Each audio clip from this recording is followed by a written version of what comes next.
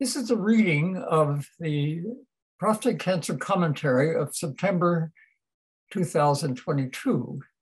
The subject is androgen deprivation therapy, ADT, and radiotherapy.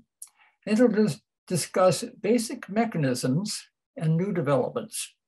Any man diagnosed with prostate cancer is likely aware that lowering testosterone levels achieves control of the cancer at various stages of the disease. Question: what is the underlying biology and function of that therapeutic maneuver, ADT? Neoadjuvant ADT refers to testosterone reduction prior to the initial radiation therapy. Testosterone reduction has not proven useful prior to prostatectomy. ADT prior to brachytherapy. The purpose of ADT prior to brachytherapy is straightforward. Lowering testosterone reduces the size of the prostate gland by about 30% over about a 1-month period and facilitates the passage of brachytherapy needles past a potentially obstructing pubic arch. This ADT is conventionally accomplished with Lupron, Degaralex, or dutasteride combined with Casodex, and usually precedes radiation by about 2 months. ADT administered prior to and during radiation therapy. ADT potentiates the lethality of radiation. Radiation inflicts double-stranded DNA breaks in cells, and these breaks become lethally operative when the cell attempts to proliferate by cell division, that is to say, mitosis. ADT assists radiation by inhibiting the repair of the damaged DNA and is continued during the full course of radiation so as to continue the potentiation as the ongoing radiation induces DNA damage sequentially. Adjuvant ADT. This refers to the continuation of ADT for variable durations after the completion of radiation therapy.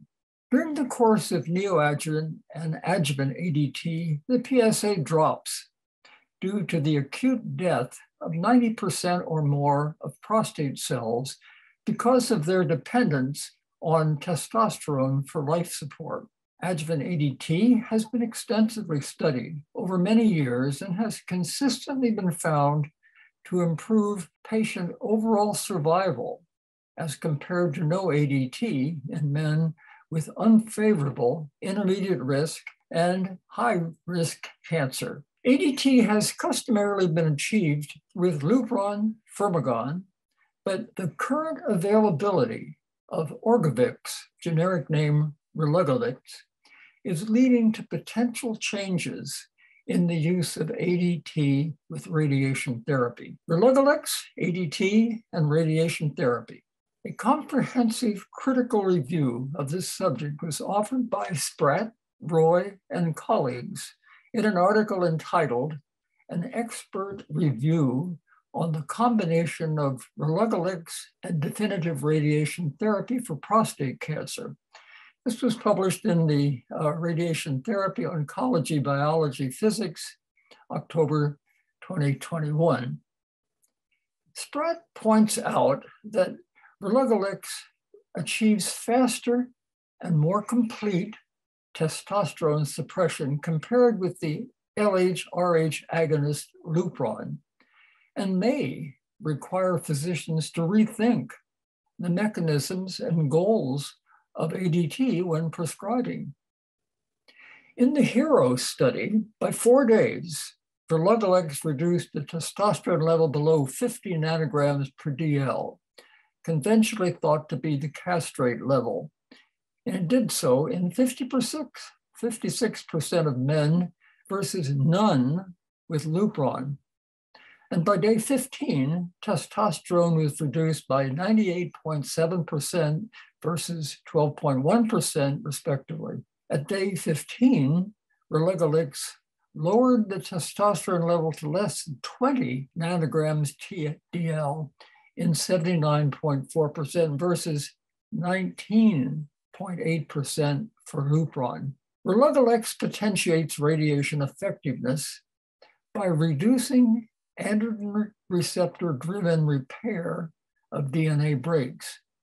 And quoting Spratt, induces intratumoral hypoxia and induces permanent cell cycle arrest. Relugolex does not produce the early testosterone flare, as does Lupron, so Casodex is not required to protect skeletal metastases from enlarging and threatening spinal cord compression. By 90 days after the discontinuation of Relugolex, 54% of men had recovered normal testosterone versus 3% for Lupron, allowing a shorter duration of unwanted adverse effects. The expert panel co-writing the Spratt article has made recommendations as to the duration of androgen suppression with Relugolex with primary radiation therapy for prostate cancer. They recommend for unfavorable intermediate risk cancer, having treatment with brachytherapy alone or CyberKnife, they recommend 1/2 month Relugolex concurrent with radiation and 3.5 to 4 months following radiation therapy. For high-risk cancer, for treatment with external beam with a brachytherapy boost, they recommend 1 month concurrent with radiation therapy and 18 to 24 months following. For treatment with CyberKnife, the recommendation is 1/2 month concurrent with radiation therapy and for 18.5 to 24.5 months following.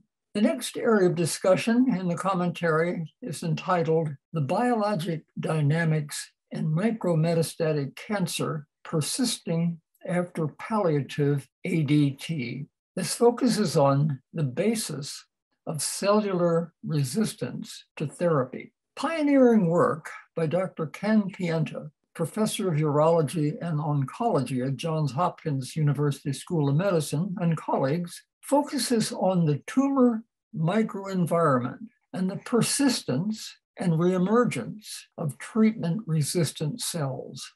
This is based on the video presentation by Dr. Pienta to the Prostate Cancer Foundation, which he entitled Accessing Evolutionary Programs to Enable Therapeutic Resistance. The marked reduction of PSA, and therefore malignant cells, brought about by hormone suppression, unfortunately, is not complete. A small proportion of cells are not killed outright, but are rendered dormant, that is to say, non-proliferating, but metabolically alive and secreting adverse cytokines.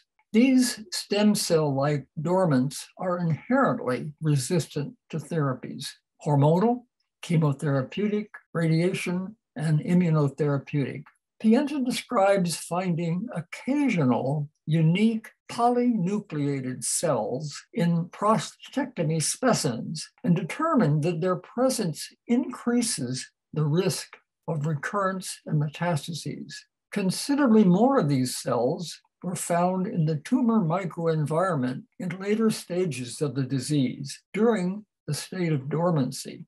These cells represent a cancer's self-preserving response to the stress of treatment and are inherently resistant to all forms of therapy. Later, under less stressful conditions, they escape dormancy, transition back to single nucleated cells, and proliferate as multi-resistant cancer cells. Pienta and colleagues are researching effective therapy for these resistant clones. So taken all together, the bottom line of this commentary states Relugolex's manner of action supports changes in the use of ADT with radiation therapy, and Dr. Ken Pienta and colleagues are researching the evolution of cellular resistance to ADT therapy and potential treatment.